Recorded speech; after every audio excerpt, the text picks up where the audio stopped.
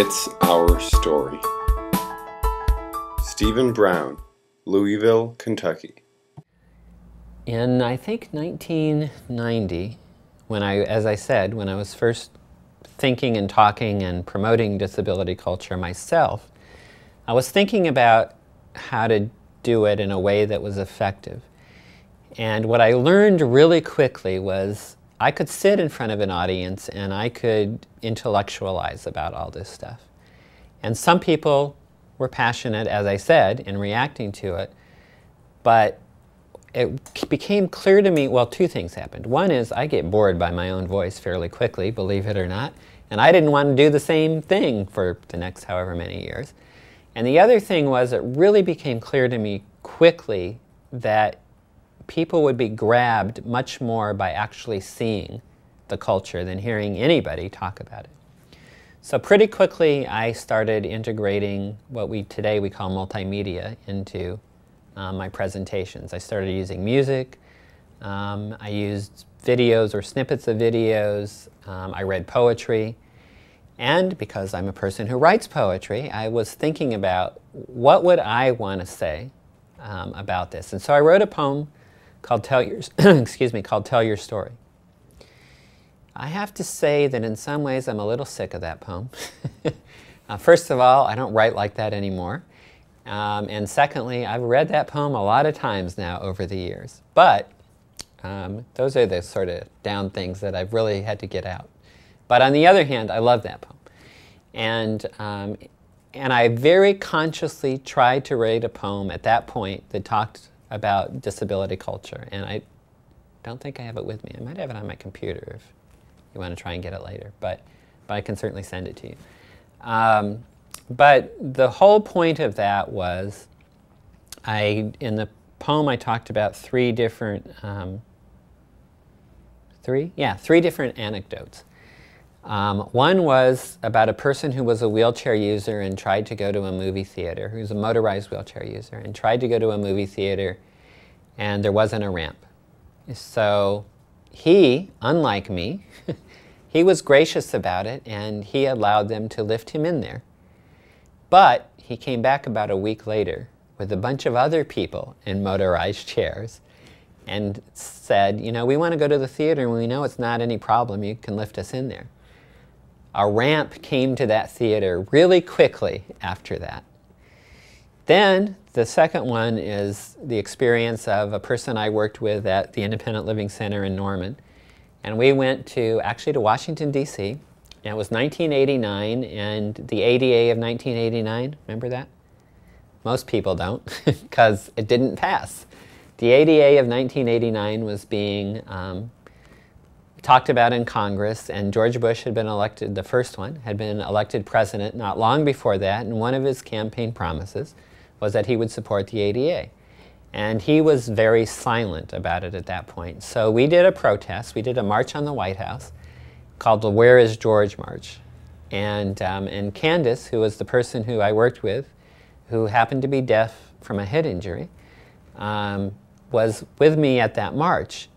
And it empowered her so much. When she got back to Norman, one of the first things she did was get a group of deaf people together and tell the hospital that if they didn't get a TDD in the hospital, they were going to do some kind of protest, which could have gone from a petition to a street protest.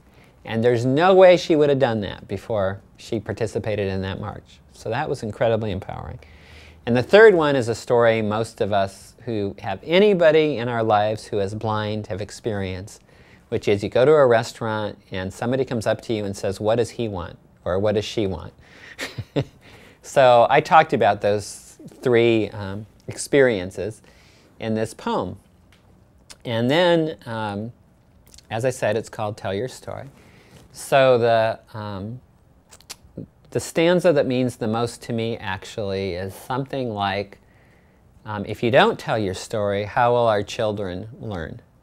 And to me, that's what's really important about everything that we do, is that if we don't tell our stories, and fortunately many more of us are now, but if we don't tell our stories, how are our children going to know what we've gone through and what how that has impacted them and what they might be able to do. I talked earlier in the day at a workshop about the League of the Physically Handicapped in the 1930s. And they were a group that did protests about New Deal programs that didn't hire people with disabilities. And then nobody had ever heard of them for the next 50 or 60 years until they were accidentally uncovered in an archival search. Well, I don't want that to happen with the disability rights movement of today. I want people to know what we did and to have an impact forever. I also had this wonderful experience in Chicago a month ago. The night before the parade, there was an open mic. And there were a lot of people there from Access Living, the independent living center in Chicago, and some people from other places. And they were reading, they read poetry, they voice synced to a song, somebody there did a rap. All kinds of different pieces were being read. And I had brought Tell Your Story with me. And I got up there, I was the last person to speak, and I said, well, I usually do this poem, Tell Your Story, but I don't need to do that tonight because you've all told your stories. And I didn't. And so that was wonderful. People are telling their stories. And that's why, on a roll, the film about Greg Smith, The Kids Are All Right, the video that is being done about Mike Irvin, still the 60 Minutes interview with Ed Roberts that was done, I don't know how many years ago now, a lot of years ago. Storm Reading, which is a play by Neil Marcus that was videotaped.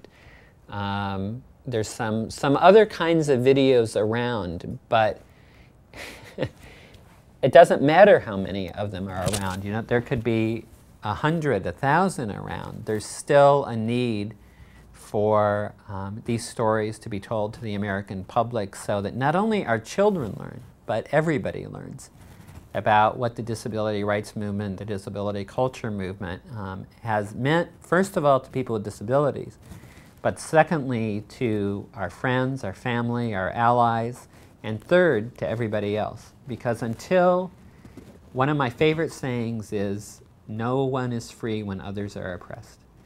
Until we're all an equal part of society, no one's an equal part. So, for those and other reasons, it's really important to get work like this out there. The It's Our Story project is a national effort to make disability history public and accessible. Visit us at www.itsourstory.org or on the It's Our Story project YouTube channel.